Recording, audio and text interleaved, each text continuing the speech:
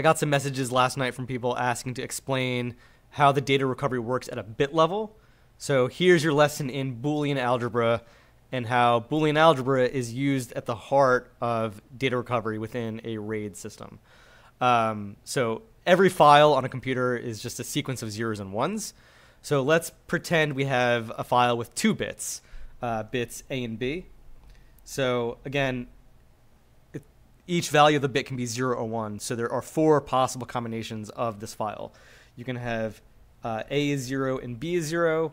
You can have A is 0, B is 1. You can have A is 1, B is 0.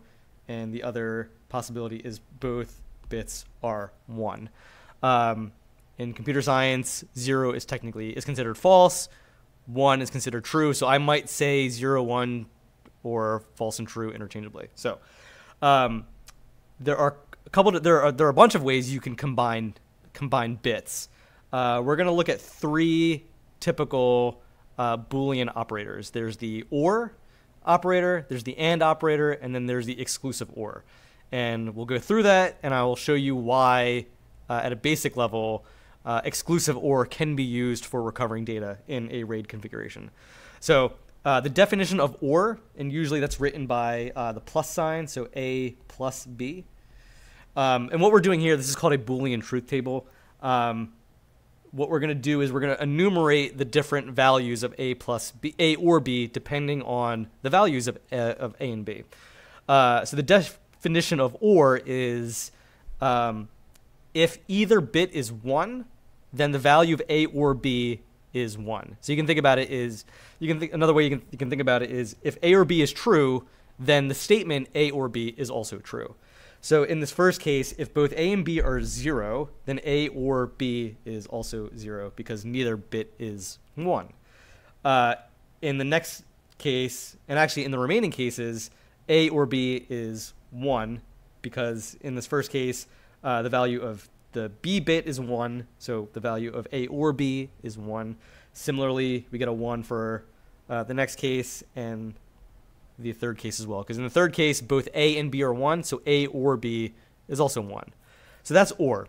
The other operator, or another operator, is AND, and what AND says is if both A and B are true, then the value of A and B is true. So you can think about it as like a logical statement. If both statements are true, then the combination of them is true. So typically you can write that as just A, B.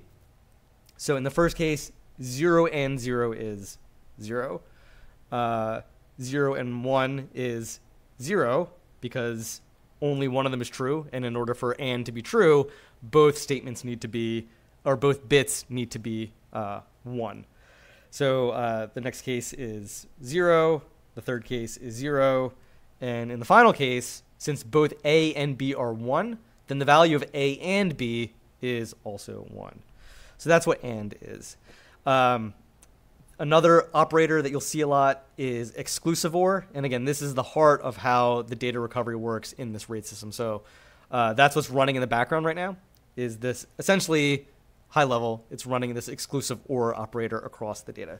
So you'll see exclusive OR written as A with a plus circle B.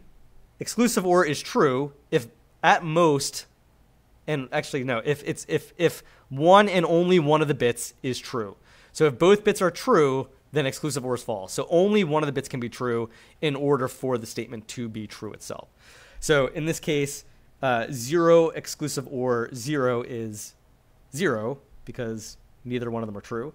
In the next 2 cases, the value of exclusive OR is 1 because, again, at most one of the bits is true. In the first case, B is true, A is false. In the second case, A is true, B is false. In the final case, where both bits A and B are 1, the value of exclusive OR is 0 because, again, at most one of the bits can be true in order for the statement to be true. So we have a value of 0 here. So the question is, and this is what happens in this data recovery within a RAID system. So what RAID does is it splits the data across multiple drives. So again, in this example where we have a file with 2 bits, that file isn't isn't completely written on one drive. The data is split across multiple drives. So the first bit could be written on the first drive, and the second bit could be written on a different drive.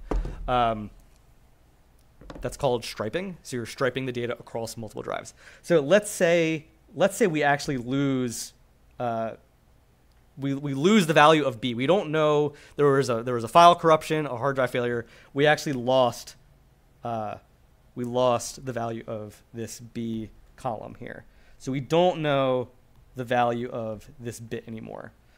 So what we're going to do is we're going to look at each of these three operators and see, can we use this operator as like a sanity check to reverse engineer what that value of B was that was lost. So let's consider the first example of A or B.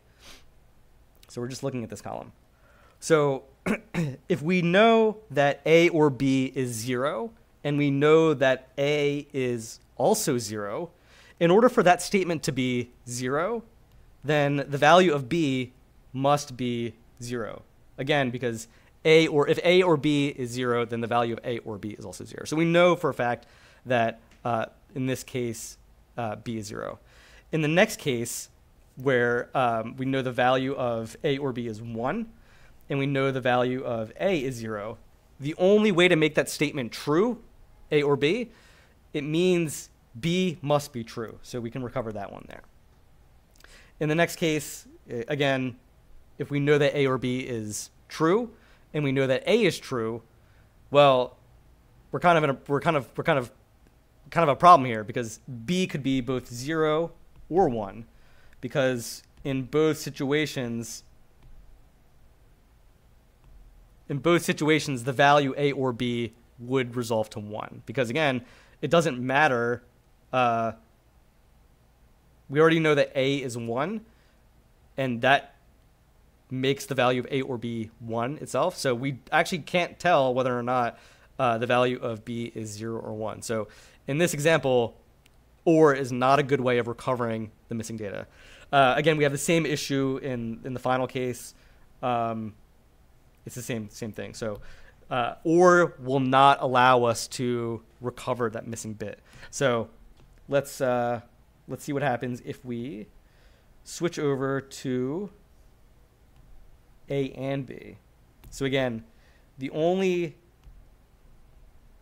by definition, A and B is 1 if both bits are 1. So let's look at this. In this first instance where we know that A and B is 0, and we know that A is 0, well, we also don't know whether or not B is 0 or 1, because for both values, 0 and 1, this statement here will resolve to 0. A and B will resolve to 0. So right off the bat, we know that AND is not a good way of recovering the data, because, again, even if we know that A is 0, it doesn't matter whether or not B is 0 or 1, because that statement will already be false. So we're kind of screwed there.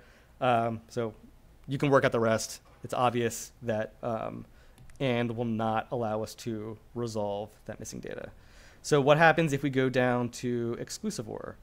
So again, exclusive OR is only true if one and only one of the bits is true.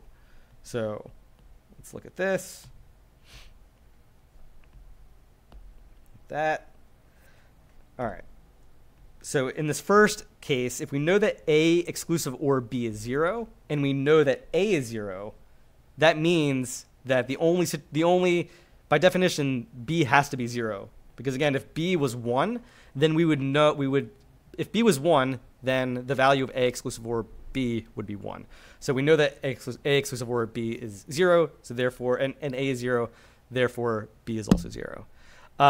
In the next case, this is exactly what I just described. If we know that the exclusive OR between A and B is 1, and we know that A is 0, then by definition, B must be 1, because it's the only situation where a 0A bit could resolve to 1 is if the B bit was 1. In the next case, it's the flip. So we know that A exclusive OR B is 1. We know that A is 1. So therefore, by definition, B must be 0. In the final case, if we know that the value of the exclusive OR is 0 and we know that the value of A is 1, by definition, B must be 1. Because if B was 0, then that A exclusive OR would resolve, A exclusive OR B would resolve to 1. But it resolves to 0, so therefore we know that B must be 1. So in this case, we're actually able to recover the missing data using exclusive OR. Essentially, that's more or less what's happening in a RAID system, is your data is split across multiple drives, but you're also using some of your disk space to store this it's called bit parity. So it's kind of like a sanity check. So you're using some of your storage space to actually account for the value of this operation, so that in the event that a drive dies, so again, in this case where we lost this entire B drive, this B column, we can take the parity bit and we can reverse engineer what data was on that missing drive. So again, I lost 2 of these drives last night. Right now I'm doing the resilvering, and again, the resilvering is going bit by bit across all of the surviving drives. There's 14 drives in that array. So 12 of them are running. I pop 2 in. So the 12 drives are working together to figure out, okay, my value for this bit is this, my value for this bit is this, the parity bit says this, so therefore they can do the algebraic operation to recover the missing data on the dead drive. So that's what's happening there. So that's why, like, in a lot of RAID systems, so again, I'm running 14 of these 4 terabyte drives. So you would expect there to be 56 terabytes of storage space. That's not the case. It's closer to 40 terabytes because, like I said, the RAID system has to use some of that storage space to maintain all this data. Whoops! It needs to maintain the value of this parity bit. So you are losing, when you're running RAID, you are losing some of your storage space, but you are getting the ability to recover data that's lost if part of your RAID fails. So that's high level how it works. It's probably a little bit more complicated in practice, but really it boils down to using something like exclusive OR at a bit level to figure out what the data was if a drive fails and you are not able to read what that bit is, because the surviving drives are able to pool their data together and essentially solve the algebraic equation to figure out what that value should be. So there you go. There's your fucking tech talk.